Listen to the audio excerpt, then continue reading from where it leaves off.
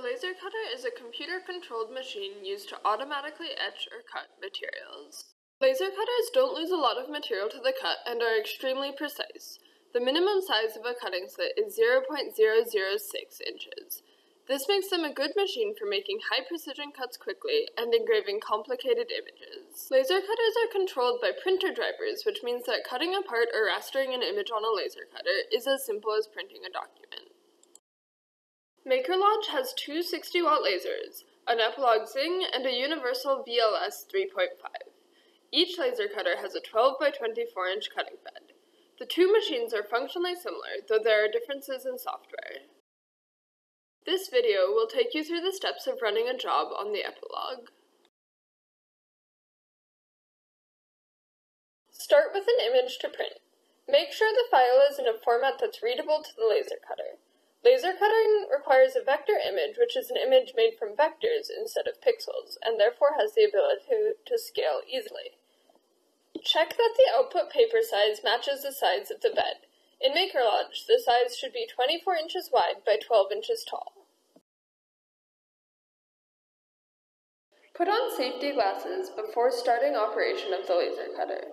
Ensure that your material is appropriate to cut and engrave. Some materials give off toxic or explosive fumes when vaporized by the laser, and thus should not be cut. Place your stock piece in the laser cutter. We recommend that you always slide one edge of the stock up to one edge of the laser cutter first, then slide the stock to another edge until you arrive at a corner. This provides a repeatable way of placing the stock in case the laser cutter doesn't cut all the way through the part and you have to redo the job. Make sure that the laser will cut in the proper position on the stock. Line up your job in your vector graphics program before pressing print. Once you've pressed the print button, you can't go back to change the location. Try to line up your parts so that you waste as little stock as possible. Next, you'll want to make sure that the laser is appropriately focused for your job. Put the focusing tool on the laser and raise the bed until it touches the bottom of the focusing tool. You might want to do a test run of your job to make sure that you've lined up the part correctly. The laser won't turn on when the lid is open, so open the lid, turn on the laser pointer, and push the Go button on the machine. Make sure the laser is pointing where you want it to be cutting. If not, go back to your vector graphics program and adjust the position.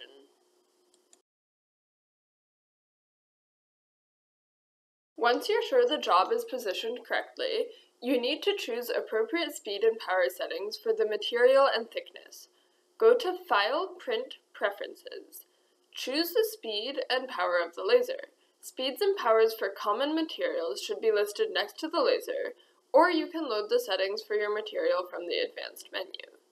If you don't see your material listed in either the manual or in the Advanced menu, check with the mentor that it's safe to laser cut. If so, the mentor will help you develop and save appropriate settings. Turn on the compressed air and ventilation before you start your print. This can help prevent fires and will help keep the lens clean. In MakerLodge, both of our lasers are hooked up to the same ventilation. This means that you must open and close the appropriate blast gates before you run your job.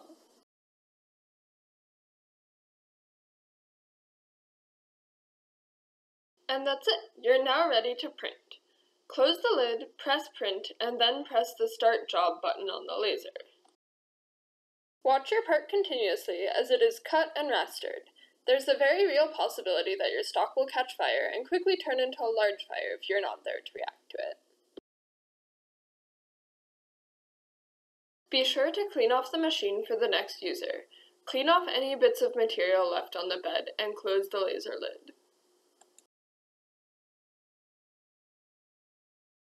The main hazard with laser cutters is the possibility of a piece catching fire as you're operating the machine. You should not attempt to fight the fire.